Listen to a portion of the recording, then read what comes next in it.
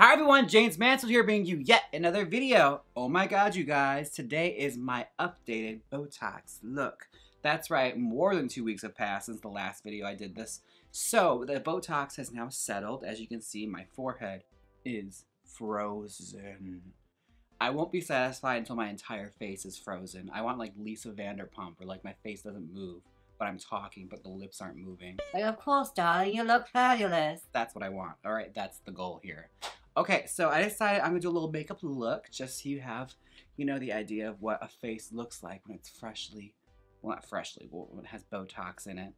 You probably could just watch Drag Race All Stars to get the same effect, but still, I'm doing this. We're going on this journey together. So, let's do some makeup and talk and catch up because it's been a lot that's happened lately. So, I'm going to first glue down my brows and put the foundation base on because who cares?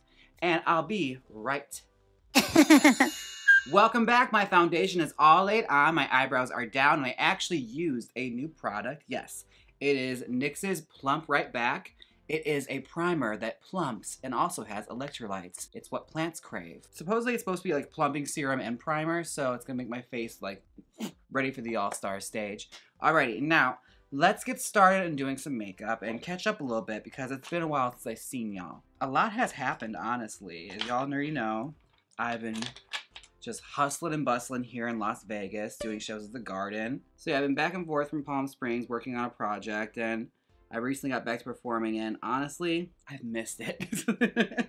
I've missed performing. Like, it isn't until you haven't done it for a while and you get back in the saddle and start doing it, you're like, wow, I miss seeing people and interacting and being a goof and like wearing pretty outfits and hair. And people appreciate it, you know? Being appreciated for my beauty, I miss that. I'm using a new palette I got. It is called Talkin' Flirty by Morphe.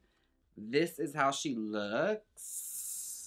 It's so hard to show without the mirror like showing everything, but that's how she looks. But there you go, that's not bad. You can't see anything with the ceiling.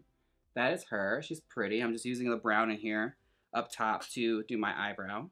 I recently got it because I actually had to get into drag really quickly when I had no drag on me. Normally it would cause like a major panic, but like I was actually pretty impressed with how I managed to pull everything together. Like, just from years of not having a whole lot, like having to start from scratch and like figure something out. It's actually interesting to see what you can do. And not to mention, like, we're in like 28 seasons of Drag Race where they have everyone do that 20-minute drag challenge. We've seen the creativity that comes from that. And like a lot of that, like I was like channeling back in my mind, like, what did they do on season 4 when they had to make hip padding, but they only had whatever resources were given to them? So I got creative and I made it work. And like I found myself like falling back into like old stuff I used to do back when I started drag, like those old tricks. Like for hip padding, if I didn't have carved hip pads, I would use polyfill, which as long as you're in it for a few hours is good. Otherwise it starts to like travel and shift. And by the end of the night, it looks like you have like a giant mass coming out of your leg. Big old tumor of polyfill just on your leg. Yeah, but it does work. I found these 2 heart-shaped pillows at Target that I cut up and just stuffed in my back and my hips, and it worked. And then for a corset, I didn't have a corset on me, so I had to use duct tape, which I used a lot when I was first into drag. Like, a lot of girls use it to keep their tights up. So I tried that, and I just honestly just layered it down. So I did the waist, and then I just did a layer here, and a layer here, and like it kept getting gradually wider and wider just to create like hourglass.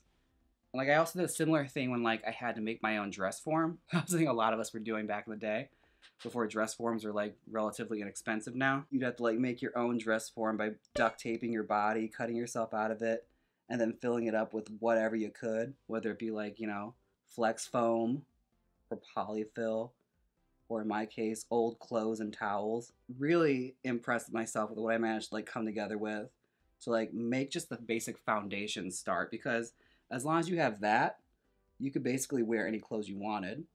And a friend of mine, Nate, came down from Long Beach all the way to where I was to bring me a dress that he had made for me, which I was supposed to do a fitting anyway, but like plans got moved around, and thankfully the kindness of his heart, he went out and saved the day for me and brought me a really fabulous outfit to wear, which I appreciated. Like, you can't buy friends like that. And hats off to Ernie, who was the MVP, driving me everywhere to get everything I needed. But like, I managed to like really luck out in like a lot of it, because Where I was, the shopping district had everything that you could possibly need for last minute drag. Not good drag, but what you could use.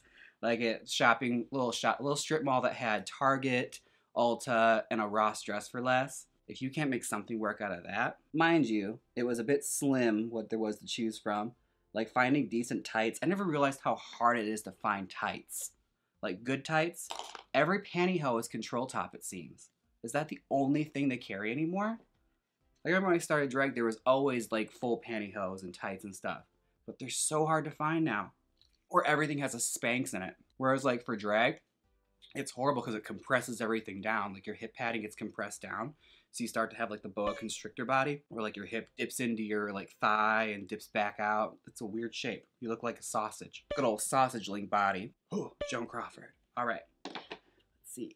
Let's do hairs. I think my Barbie case. Barbie and Midge. I've been trying to upgrade my setup lately because it's been dire. Like y'all saw that terrible mirror I had, the little circle one that I put like a Q-tip in there to like keep up. I actually spoiled myself and bought, well, a $50 mirror. I didn't just cheap out into the $20 mirror. I actually invested in what I do, considering like, you know, it was affecting my performance in these videos. And I always feel like I'm the only one that does that. Please tell me I'm not alone in the universe where it's like, you just keep going with whatever busted crap you have because you're too lazy to buy anything that's nice because you think it builds character or something. Like, I make it work with whatever bust I have already. When really it's just me being lazy and not investing back in what I have. Even when it's like something that's majorly important, like a makeup mirror. Like, you should have a nice mirror and not always do it over your sink. You know, let that be for washing your hands. That's a good map of where I want to go so far. The eyebrows are there, so I know where my stopping point is. Let's do contour. Dave & Buster's card that I'm never going to use again, but it's good for cutting my cheek. Contour is on. I'm not sure how I like this electrolyte primer. It made my face feel really greasy. I usually use the Angel Veil, which I have been liking. This one is the tea. Contour is on. Let's start our eyes. But first, I just need to reset a little bit, so I'll be right back. All right, I'm back. It is time to start doing our eyes, and I'm a little depressed, you guys, because I was cooking, I was making dinner, and I'm making a pot roast, and it did not come out good. I overcooked the meat, so I'm upset about that. It's my first time doing it, so I expected to make mistakes, but like, ugh, now I gotta eat that. Everything else came out great except for the goddamn meat. The most important part. Let's do some makeup. I'm actually getting ready because I'm doing a double. We're doing a twofer today. So, makeup video and then filming a video afterwards. I think you're gonna like the follow-up to this because it's got a fun backstory that I will be getting all into when I record it because I was upset, much like I am now with this pot roast situation.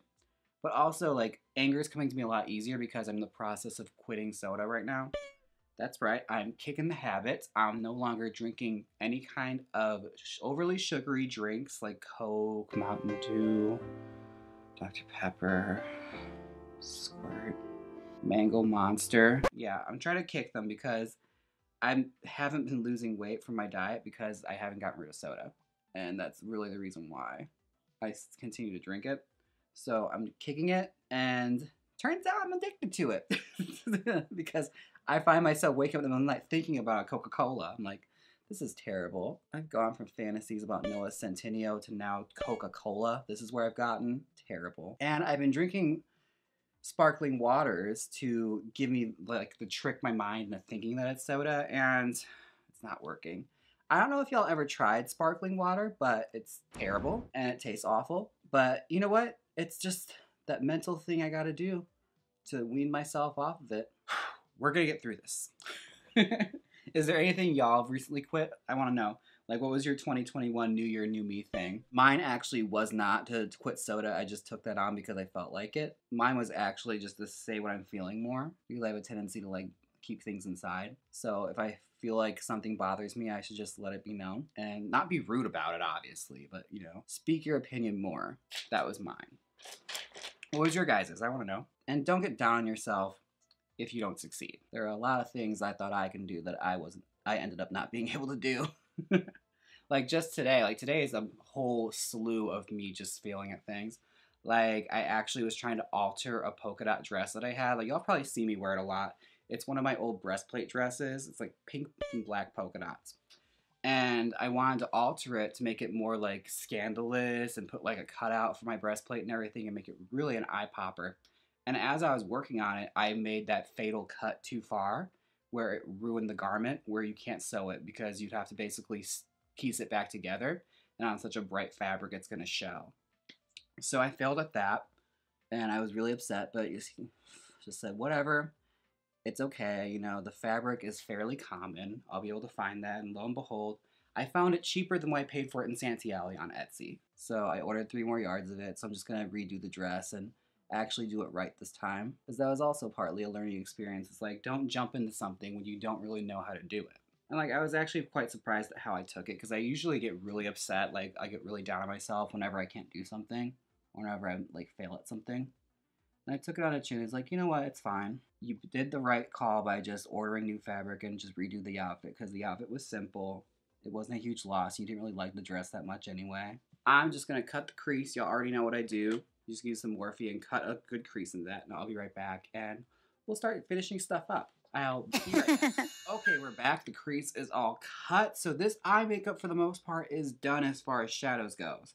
I also did a little bit of concealer underneath the brow, as y'all already seen me do a million times, just to cut that and clean it up underneath. Let's start by doing our eyeliner, one of the most crucial parts. Let's see, we gotta do under eye. Let's do that. We're doing simple makeup today. Like I said, it's gonna be pretty, but it's simple because I gotta do a video after this, so I can't be like pounded on, because you can feel the makeup on your face after a certain point. And like I said, that primer is still bothering me. Like, I have an itch on my nose that I can feel it. Like, the primer is so greasy on my face. I feel like it's made my face like a grease trap. Keeping it very natural today, or at least as natural as I can get. Let us line our lips. Alright, now we're going to use the greatest brush of all, our finger. Yes. I'm going to use a little bit of this Morphe concealer. It is a lighter skin tone. It's not the white. It's like the lightest of skin tones before the white. Alright, so I'll put a little bit on my finger. Tiniest bit. You don't want to overdo it. I'm going to pat it on. Now we have to use a beautiful shade of lipstick. I'm going to use Gerard Cosmetics Rodeo Drive. My Ride or Die nude lip shade. I love it. Ooh, yes. Yeah, I feel like it's a good look. Alright, now, I didn't highlight at all this whole time. What am I doing? Oh my god. Beautiful. Now, just gotta do my nose, and I think we're done. Nose and blush. Yeah. Now, as we're wrapping up, I have to say, as far as like Botox and everything goes, would I get it again? Maybe. I mean, I didn't really see a major change. Like, I guess like my forehead, you definitely can see like there's very less wrinkles, but I didn't really have that many to begin with. I kind of just did it just to try it, and I might do it again. I'll see what it looks like once it fades. That'll be the really determining factor of whether or not I ever do it again. Watch. I'll come back like next year and look at this video and I have a full face of filler. I'm never that far anyway. But yeah, it was a nice little thing to try out. I don't know. I honestly don't know how I feel about it just yet. But I honestly didn't really think I needed it that much. Like, I feel like I convinced myself more that I needed it than anything. But now that I got it, like, I don't know, it make a huge difference, which I kind of knew that already going into it. Like, it's not going to change your life. It's just some little fun thing to do for maintenance. Now, I just think we need blush, and I think we're done. So, let's do that. I'm going to use... So, do not judge me, okay? This palette has seen better days. Summer of Love. It's been forever since she's restocked it, and you can tell, because I've really burned through it. It's my favorite blush that I have. I think we're done. Oh my god, I just got to put lashes on. I actually finished my makeup, and I actually think I look really pretty. I mean, it's very simple and, like, very nude. But we're also about to do another video, so it can't get too crazy. The makeup has to be comfortable. This is my comfortable makeup. Because I found every time I have to do 2 videos in one day and I, like, slap on the makeup, you can feel it on your face as you're, like, sweating and stuff. And, like, a lot of times when I look at those videos and I'm editing them, I look at myself at the end of it like, whoa, good lord, why did you wear so much makeup? It's cracked. Ugh. This is where we are. I'm going to put on my lashes and my look, and I'll be right back with the final result. Welcome back. Okay, this is the final result. This is the makeup I chosen to wear for when I decided to do my hair video, although I'm not quite sure that's going to happen now because, girl, my face is so itchy. But not like I'm breaking out with anything, but like I can feel the primer under my skin, like the plump right back. I don't think I like it. I'm not gonna lie to you. I looked it up and it's supposed to just basically absorb into the skin, or you can mix it with your foundation to where it's supposed to create all day coverage. But like, I don't know, it came off really greasy for me and it did not work on me. Maybe it's to do with my skin type or something, but it didn't work for me. It's a no for me on the plump right back, and go right back to my skin veil from NYX. So they're still getting my money, just, not for that, which is really the kicker because this one was more expensive. It was like 17 bucks. Ugh. This is the look for the video. Now, I'll see if I feel up for it, if I want to like film it, because honestly, I'm gonna be like this the whole time, like, and I'm gonna have like patches of my makeup coming off. It's gonna be a disaster. So I might just wake up early tomorrow and do it then. But again, I'm so glad I can get together with you guys again and talk about stuff and catch up with you, because it's been a while. It's been a whole 5 days, or maybe even more at this point. I don't want to go that long again without you guys, okay? I missed you, and I'm glad I'm back, all right? And thankfully, my schedule is going to slow down after my birthday, so I'm excited. I'll be posting a lot more in probably late February, early March, and it'll be a more consistent schedule because something's got to give, and I wanted to do a lot of brand new, more fun content for the new year, And just have some fun on this channel, It's been a while since I've done that. So I am going to be experimenting with you folks, and I hope you're along for this ride with me because honestly, it's going to be fun. I'm excited about a lot of the projects I have lined up, so I think you're going to like them too. And of course, I got to take a moment, a VENMO, where I thank everyone who's tipped me on VENMO. I would like to thank Sergio, Haley, Nicholas, and Todd. Thank you all so much for the tips on Venmo. All right, now I had so much fun catching up with you guys. I've been kind of motor mouth today, honestly. I can't stop talking, but it's honestly because it's been so long since I've been in front of the camera talking to you folks, okay? Goodness. Heaven forbid I missed you. All right? Now, don't forget to like, comment, and subscribe. And until next time, bye. Click here and see me do a Coco Peru inspired wig recreation. Or see me do a Carrie Colby inspired wig recreation. Come on, click it. You know you want to. If you don't click it, I'll take your boyfriend Avril Lavigne style. So click it.